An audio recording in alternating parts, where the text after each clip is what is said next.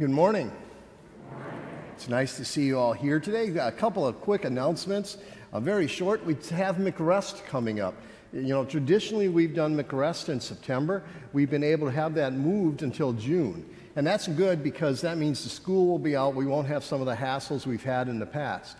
But what it also means is we still have to fill up all the help we need. So please take a look at the table, see where you may be able to help. See what can be done to help the homeless that are in our communities, and please do serve in that way. Also, we need help with the garden club to take care of the gardens that are around the building. If you're interested in that, please let me know, and we'll get you a garden and you can start working, okay? Right now, wave to one another and greetings.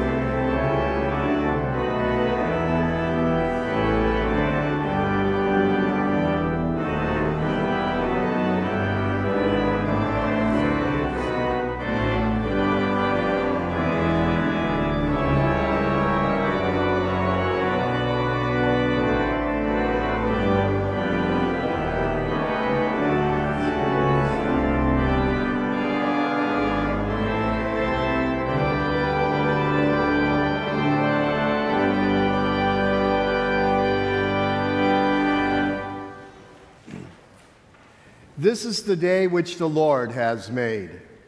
Let us rejoice and be glad. From the rising of the sun to its setting. The name of the Lord is to be praised. Better is one day in your courts than 1,000 elsewhere. I would rather be a doorkeeper in the house of my God than dwell in the tents of the wicked. Make me to know your ways, O Lord. Teach me your paths. Sanctify us in your truth. Your word is true. From the rising of the sun to its setting.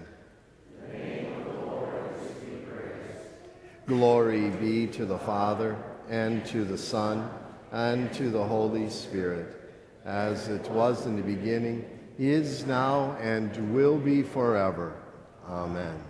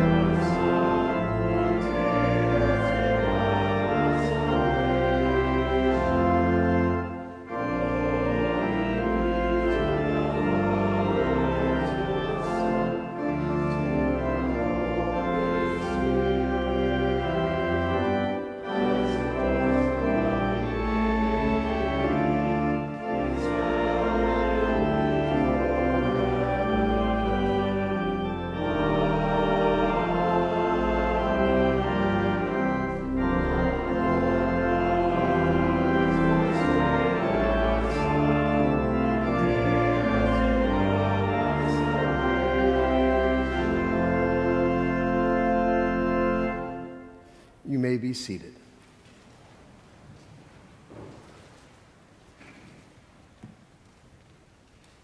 The Old Testament reading is from Acts chapter 4. As they were speaking to the people, the priests and the captain of the temple and the Sadducees came upon them, greatly annoyed because they were teaching the people and proclaiming in Jesus the resurrection from the dead. And they arrested them and put them in custody until the next day, for it was already evening.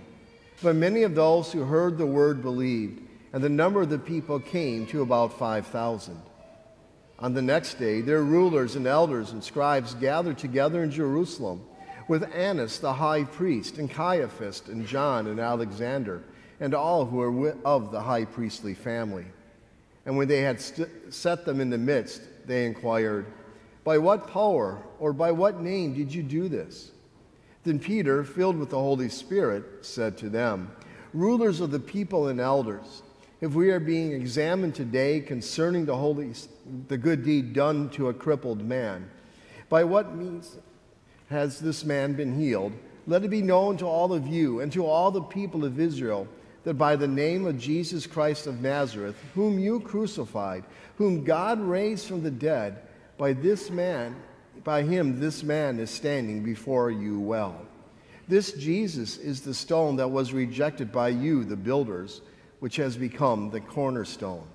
And there is salvation in no one else, for there is no other name under heaven given among men by which we must be saved." This is the word of the Lord. Thanks be to God.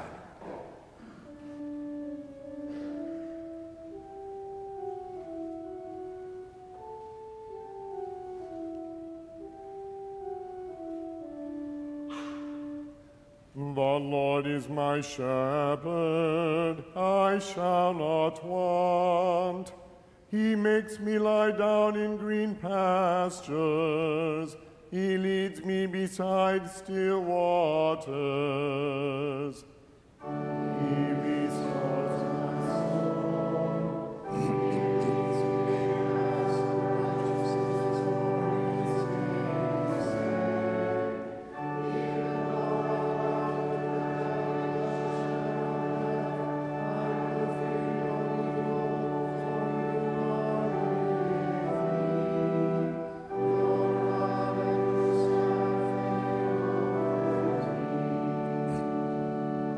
Prepare a table before me in the presence of my enemies. You anoint my head with oil, my cup overflows.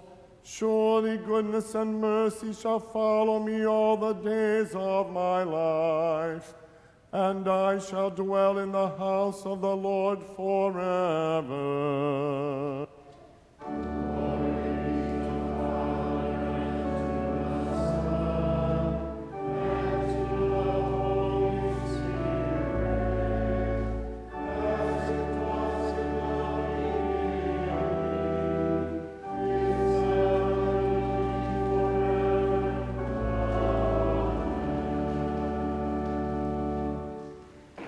The epistles from 1 John chapter 3. St. John writes, "By this we know love, that he laid down his life for us, and we ought to lay down our lives for the brothers. But if anyone has the world's goods and see his brother in need, yet closes his heart against him, how does God's love abide in him? Little children, let us not love in word or talk, but in deed and in truth. By this we know that we are of the truth and reassure our hearts before him. For whenever our heart condemns us, God is greater than our hearts, and he knows everything. Beloved, if our heart does not condemn us, we have confidence before God. And whatever we ask, we receive from him, because we keep his commandments and do what pleases him. And this is his commandment, that we believe in the name of his Son, Jesus Christ, and love one another, just as he commanded us.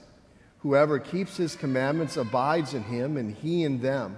And by this we know that he abides in us, by the Spirit he has given us."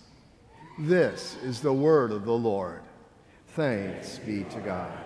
We rise for the reading of the Holy Gospel. The Holy Gospel is from John chapter 10. We read together. Jesus said, "I am the good shepherd. The good shepherd lays down his life for the sheep. He who is hired hand and not a shepherd, who does not own the sheep, sees the wolf coming and leaves the sheep and flees, and the wolf snatches them and scatters them. He flees because he is a hired hand and cares nothing for the sheep. I am the good shepherd. I know my own, and my own know me, just as the Father knows me, and I know the Father. And I lay down my life for the sheep. And I have other sheep that are not of this fold. I must bring them also, and they will listen to my voice. So they will be one flock, one shepherd.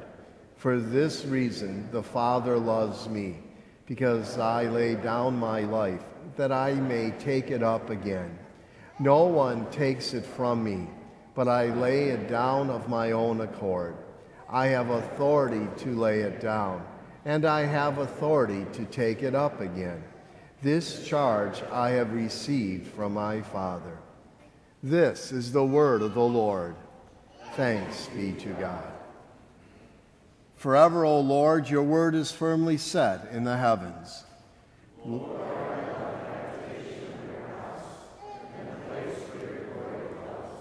Blessed are those who hear the word of God and keep it.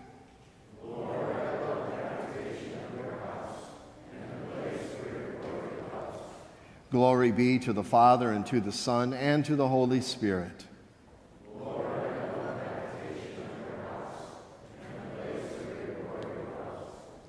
The Ten Commandments. You shall have no other gods. You shall not misuse the name of the Lord your God. Remember the Sabbath by keeping it holy.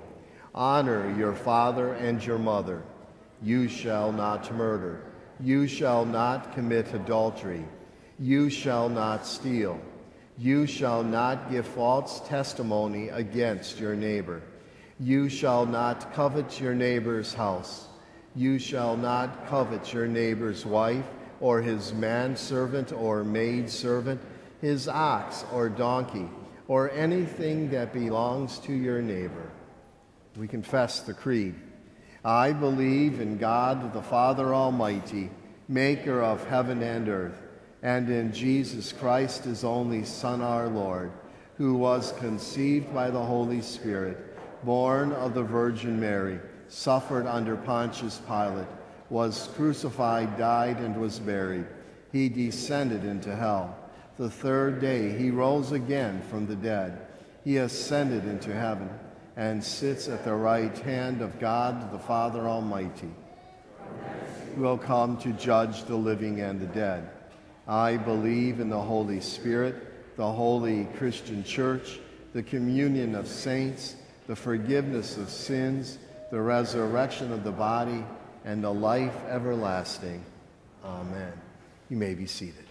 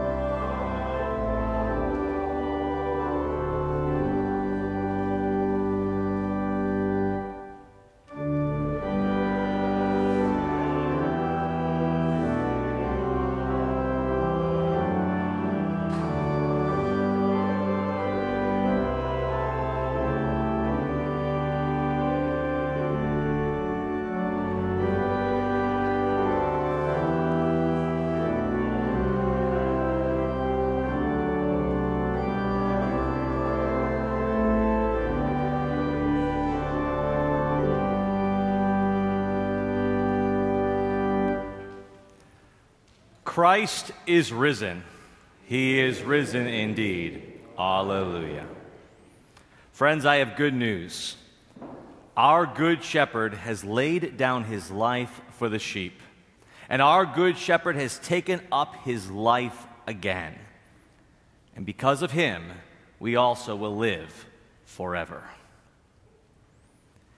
But before we place all the focus on the good shepherd, we should also take a moment to talk about the bad shepherds. You see, shepherd is an ancient metaphor for a ruler, a leader. And before Jesus came, the Jewish people had many, many bad shepherds. In Ezekiel 34, God prophesies against all these bad shepherds, and he promises that one day he'll replace them by setting up one good shepherd, his servant David, who will care for the people. And so when Jesus calls himself the good shepherd, not only is he calling himself the son of David in the fulfillment of Ezekiel 34, but he's labeling the Pharisees and the Sadducees as the bad shepherds of the prophecy. And what makes them so bad? Well, first, their hearts, for they care nothing for the sheep. They have not love for God or neighbor. But secondly, even if they did care, they have bad theology. They're feeding the people half-truths and leading them astray. Ezekiel explains. He says, first of all, these bad shepherds never warn the unrepentant sinners. When they see someone in spiritual danger, heading off into a life of sin, they say nothing, because frankly, it's just easier to avoid conflict. They avoid persecution by never confronting proud sinners. But secondly, they also never give grace to lowly sinners. When they see a person saddened by sin, a poor little sheep sick with its wool matted down, these bad shepherds never apply the medicine. They don't preach the gospel. They don't comfort with the message of forgiveness. So the reason why they are bad is because they do the opposite of what they're supposed to. When they should shout, "Repent," they speak tenderly or not at all. And when they should speak tenderly, they instead burden the consciences of the people with only more and more rules. And Jesus is fed up with their leadership. So, in John 10, he is rebuking these bad shepherds. He calls them hired hands, thieves, perhaps even wolves. And Jesus is also making a promise to his sheep that he will be different. For he loves us, and he will give to each one of us exactly what we need. And how does Jesus care for you? Always through the Word. Through the Word, the whole Word, and nothing but the Word. For the Word is that which properly convicts you when you've gone astray. Sometimes sheep need yanked out of a pit, and it's God's law that sometimes yanks us out. And then it is his gospel word that comforts us and binds up our injuries.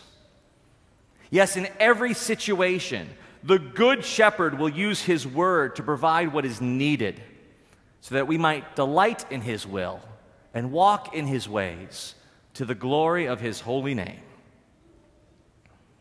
And whereas the bad shepherds care nothing for the sheep, the good shepherd does all things in our best interest. And even when his words seem harsh, we know he loves us, for he willingly gave up his life for us. Other shepherds use the sheep for their own ends. They take. But Jesus gives and he gives and he gives because he loves his sheep. So now that we've discussed the bad shepherds and the one and only good shepherd, let's talk about sheep. Why does the Bible call us sheep? Well, some would say it's because sheep are stupid. Indeed, in thousands of pulpits right now, That's what the pastor is preaching. He's making the point that we, like sheep, are stupid. There was a recent viral video where a sheep is rescued out of a pit only to jump right back in. And pastors have been showing this video all week because that's so often us. Jesus saves us from a sin and then we foolishly trip right back into the same thing. So yes, sheep are foolish and sheep are vulnerable and sheep go astray. But that's not the comparison that Jesus makes in John 10. Rather, Jesus highlights this attribute of sheep, that the sheep know their shepherd's voice. Listen to what he says. Sheep hear their shepherd's voice. The shepherd calls his own sheep by name, and he leads them out. And the sheep follow him because they know his voice. A stranger they will not follow. They will flee from the stranger, for they do not know the voice of the stranger. But I know my sheep, and my sheep know me. Notice that Jesus' goal here isn't to call his followers stupid. Rather, he's highlighting why his followers have rejected the Pharisees and Sadducees and have listened to him instead. For as Peter says, Lord, to whom shall we go? You have the words of eternal life.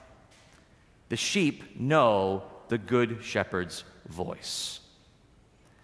Truly, this is a fascinating aspect of sheep. Go on YouTube and search for sheep know shepherd's voice. And there are some great videos. Videos of people visiting farms, and all the visitors try to call the sheep, and when the strangers call, the sheep just completely ignore them. However, once the farmer calls, all the sheep perk up, and then all the sheep come running. And it's this aspect of sheep that describes Christians. We may go astray, sadly too often, but once we hear the shepherd's voice, we perk up and we come running back.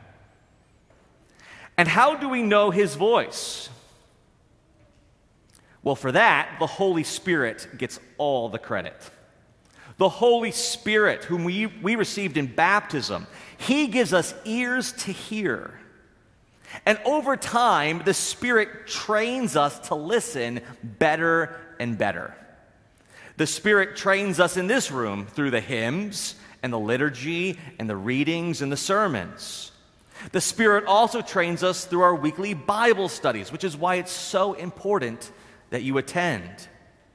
And hopefully you're also being trained at home while reading your Bibles and having family devotions, perhaps reading portals of prayer, listening to Christian radio. In all these ways, the Spirit teaches us through the Word to distinguish the voice of Jesus from the other voices. Because to have faith means you know Jesus' voice and you trust that voice. It means you've become a sheep with ears that hear. For faith recognizes the voice of the Good Shepherd, and faith trusts whatever he says. And you want to know why all this is so important? Because the devil will try to mimic the voice of Jesus. The devil will try to lure you away from the flock with half-truths, with a sweet voice, a voice that sort of sounds like Jesus. But those whom the Spirit has trained to distinguish voices will not be fooled. And turning our backs on Satan, we will run back to the Good Shepherd.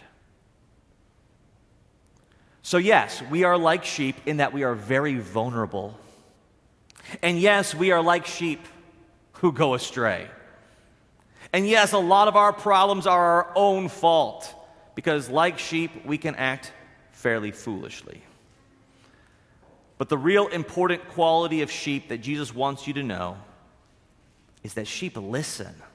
They listen only to their shepherd, which is key to our survival.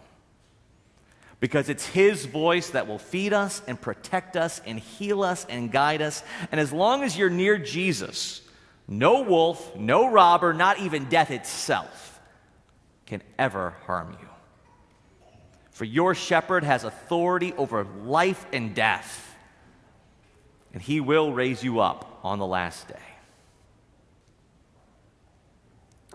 Finally, I want to make a comment on a particular verse, verse 17, where Jesus says, "For this reason the Father loves me, because I lay down my life to take it up again." It sounds peculiar. It sounds as if he's saying the Father only loves him because he dies and rises. But that can't be right, because the Father and the Son have loved each other perfectly from all eternity. So that's not it. Rather, this is simply saying one reason the Father delights in his Son. Because of the Son's obedience. Because the Son obediently went forth to die and rise. If you're a parent, this will make sense. Imagine for a moment you tell your son that you'd like him to go do the dishes. And imagine he quickly smiles and says, "Yes, Daddy," and goes sprinting off into the kitchen. And you look, and he's just in there working diligently with a happy heart. Would you not respond, "I love that kid"? Now, truth be told, you loved him anyway. But his obedience is just so delightful. Well, in a similar way, this is why the Father loves Jesus. Because when the Father sent him to this world to die and rise, the Son said, "Yes, Father." And he came without hesitation. He came to do what needed to be done. For the Father gave the command to save us, and the obedient Son did it. And now it is finished. And it's not only why the Father delights in Jesus, it's also why we delight in Jesus. How wonderful that even when I am a naughty sheep and have gone astray, even while we were still sinners, he followed the Father's plan and he came down from heaven for me. This is the reason I love him, because he first loved me and he died and rose for me. And it's the reason I want to follow him. Father, grant us your Holy Spirit, that we might have ears to hear, that we might always follow the voice of your beloved Son. Amen.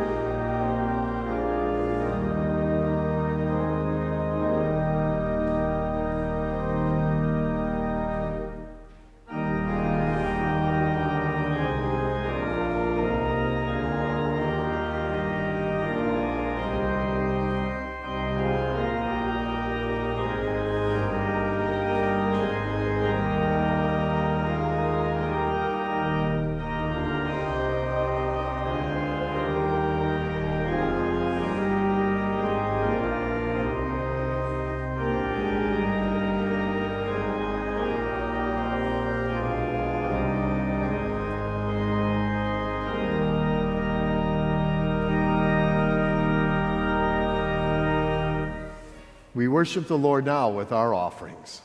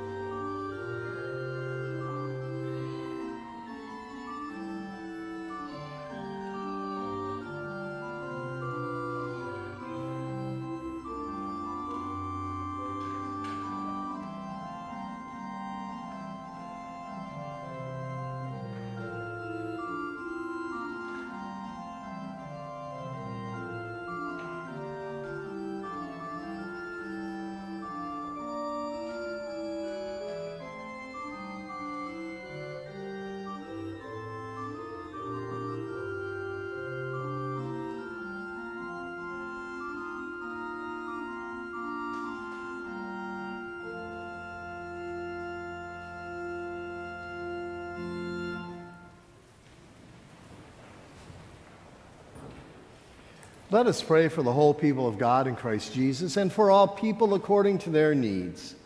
We thank you, Heavenly Father, that you have called us as your sheep, that you have brought us into your flock. We pray that you'd ever grant us ears to hear your voice, that we would with joy follow you into salvation, and that our lives would be lived as those who serve and love. Lord, in your mercy,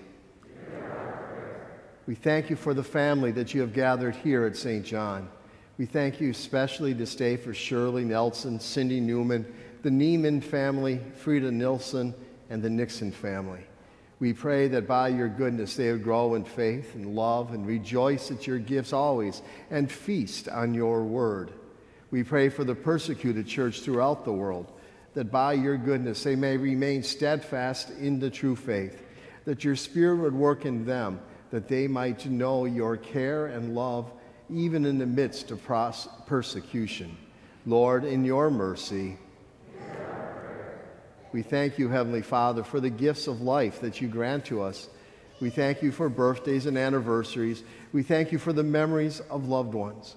And we pray that we would remember all these people and their joys with thanksgiving. Lord, in your mercy, we pray, Heavenly Father, for those who mourn, especially for the family of Sally Walness as they mourn her death. Grant to them peace and understanding. Grant to them hope. Most importantly, grant to them the faith that they too might rest with you one day and rejoice in the promise of the resurrection. Lord, in your mercy, we pray, Heavenly Father, that you would watch over this congregation, that you would bless the mission and the ministry that you have given to us, that we might remember that we are here to feed those who are in our midst and to call those who do not yet know the shepherd's voice.